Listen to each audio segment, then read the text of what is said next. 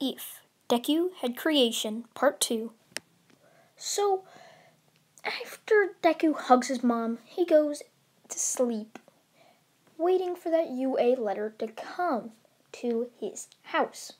Now, let's time skip to about a week later, where his mom busts into his room saying, Izuku, Izuku, the letter came from UA.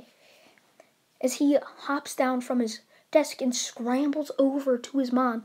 He's like, really? Can't wait to see if I passed or not. As he shuts the door after his mom leaves, rips open the letter, places it on his desk as he sees All Might pop out.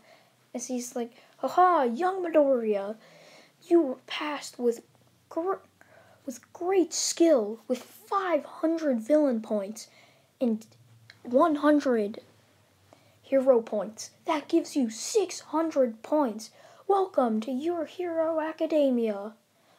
And UA. He kind of whispers that as the thing self-destructs on Izuku's desk. He rushes over to his door, slams it open, and yells, Mom, I made it! I got in! As she runs over and hugs him, as she starts crying like, oh, I'm so proud of you, Izuku. I can't believe you made it into the best hero school in Japan. As Izuku discovers that he's also crying tears of joy as he thinks, I can finally become a hero just like All Might.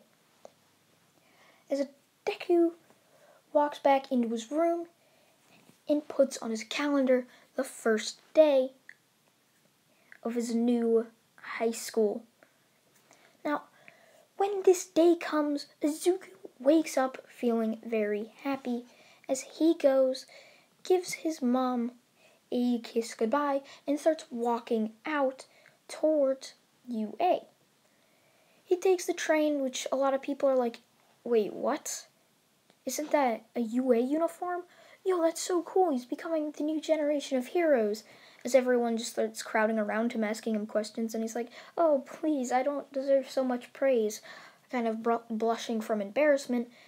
So once the train stops, he gets off and walks an extra mile to UA.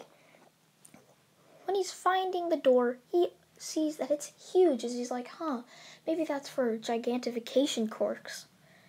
Yeah, probably. As he walks in and sees Bakugo getting yelled at by the same blue-haired boy. As Bakugo stands up and runs over to Izuku, as he's like, Izuku, I knew you'd make it. As they both do a handshake, but not really. They both grab each other's hand and just stay there kind of flexing, kind of like a secret handshake sort of thing. So Deku goes and sits down as the same brown-haired girl walks up and says, Hi, I'm Ochako Uraraka. Thank you for saving me in the entrance exam. So he's like, oh, no problem. I saw somebody needing help, so I helped them. As Uraraka kind of blushes at this, he's like, as Izuku's like, oh, are you okay? Your face is a bit red. As he checks her forehead, she's like, oh, I'm fine. As she runs back to her desk, kind of contemplating, like, whoa, did he just touch me? Whoa. As Ida comes up to him and says, I'm Tenya Ida. I'm very sorry for calling you out in the entrance exam, and you found points that I didn't know about. So for that, I say I'm sorry and that you are better than me. Deku just waves him off, and he's like, yeah, but your quirk's amazing. Thanks to that, I got extra points. As Ida's like, wait, what's your quirk? Is it some type of copying quirk? As Izuku just chuckles at this, and he's like, oh no, my quirk allows me to create other quirks, but I have to keep it sort of a secret, so if you please, keep it a secret. As everyone just turns around and says, your quirks, what? As he's like, oh, oops, I kind of said it too loud. Please don't tell anybody. But when I went to the quirk doctor when I was 4, he said to keep it a secret just in case people might try and come and kidnap me. Bakugo slams his hands on Deku's desk and he's like, Deku, you hid your quirk from me? I thought we were best friends. As Deku just laughs, kind of rubbing the back of his neck, and he's like, yeah, but at that time I couldn't really trust you. I mean, we were only 4. You could have spread it around like a wildfire. Bakugo just rumbles and sits back in his desk violently. As this weird yellow caterpillar walks in, scaring everybody, as he's like, you all took 8 seconds to quiet down. We need to work on that. Now put these on and go outside. So everyone's walking as Deku pulls off his shirt, as everyone's just like, whoa, Midoriya, I didn't know you had such abs. And he's like, oh yeah, ever since I got my quirk, I've been working out since then. Because I've wanted to be the greatest hero, just like All Might. So everyone's like, yeah, dude, with your quirk and that body, you could become the #1 hero, no doubt. Deku is blushing from embarrassment again, as he's like, thanks, guys. As Deku walks out, as everyone is there, Aizawa says, okay, here is Midoriya. Throw this ball, since you got the highest score in the entrance exam, but this time use your quirk. Deku's just like, as he puts the hand back, as he chucks the ball, puts his hands together kind of like a Vegeta Final Flash, as he yells, what should I say? Since Bakugo yells die all the time, it's kind of stuck with me. As Izuku doesn't yell anything, he's just like, ah! Sending a massive green sparkle flurry, whatever you want to call it, of green explosions right towards the baseball as it gets fried, pitch black, charred from the massive explosion, going flying all the way over until it's out of balance, as Aizawa just looks down and like shaking as the machine is just vibrating back and forth till it says error, error. Meters could not be found. Distance could not be found. As Aizawa just turns to Deku and says, I guess you got infinity. As he throws Bakugo a ball and says, okay, you got second place, and you two sort of have a similar quirk, so I don't see why you shouldn't get the same score. As Bakugo chucks the ball again and yells, die! Sending a massive explosion, the same color as a normal explosion, right towards the baseball, as it chars a little bit, but it kind of just looks like a burnt baseball. It's not completely charred like it was thrown in a bonfire and left there sitting overnight. It just looks like maybe it was thrown in the oven for an hour and then just took it out with like crisp edges, basically. As Aizawa clicks the machine and it says 705 meters. So he's like, wait, Midoriya, why did you get a higher score? As Izuku says, oh, I've been training my whole life, even my quirk, so I could become the #1 hero. I don't really think Bakugo did, though. So, yeah, I guess that's kind of why.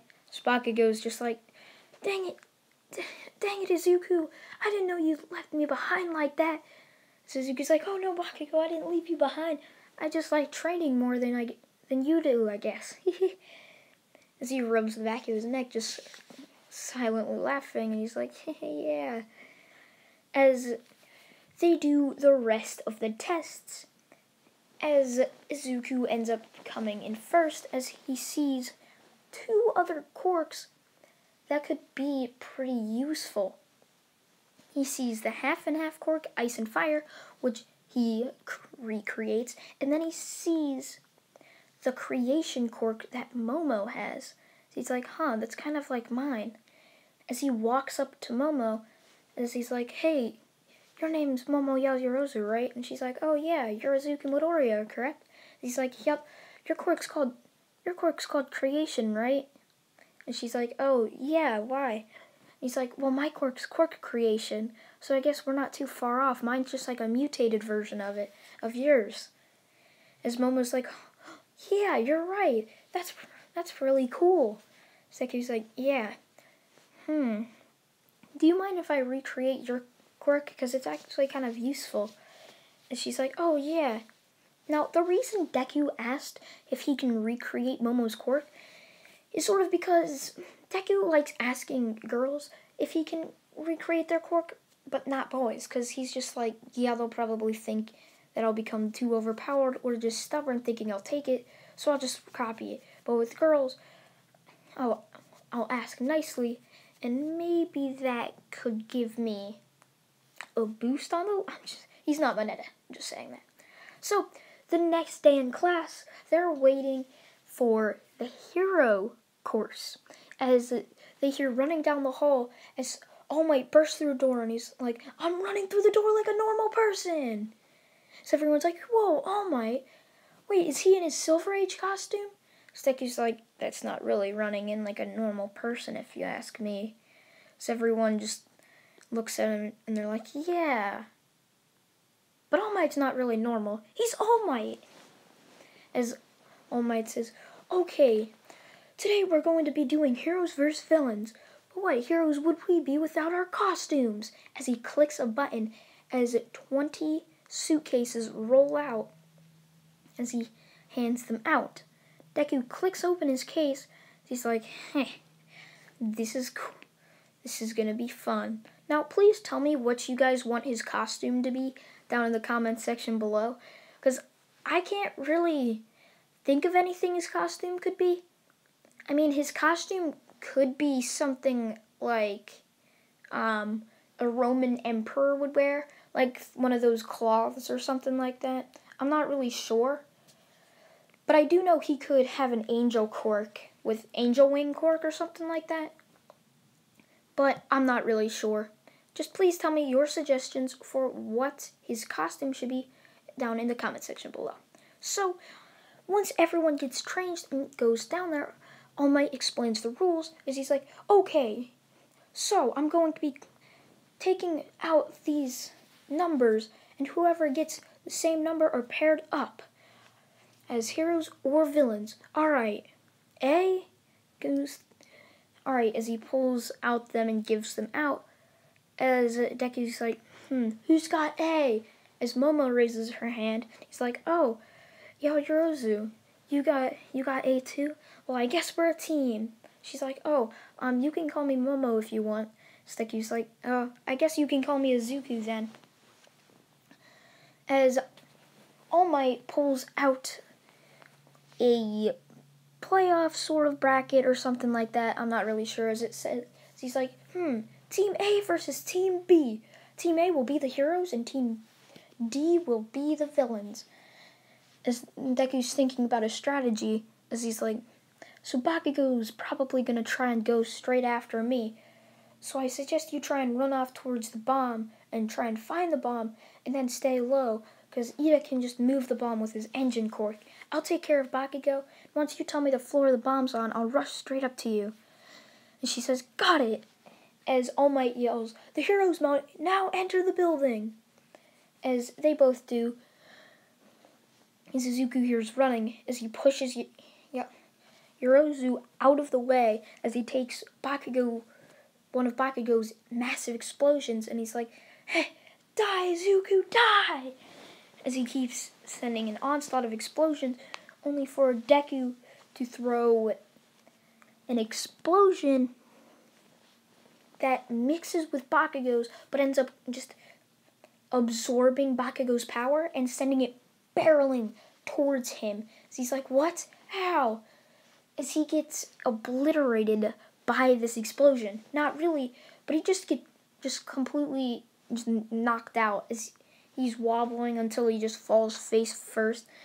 Deku ties him up and hoists him over his shoulder as he's like, okay, Yaozuro's, alright, Momo, where's the bomb? And she says, fifth floor.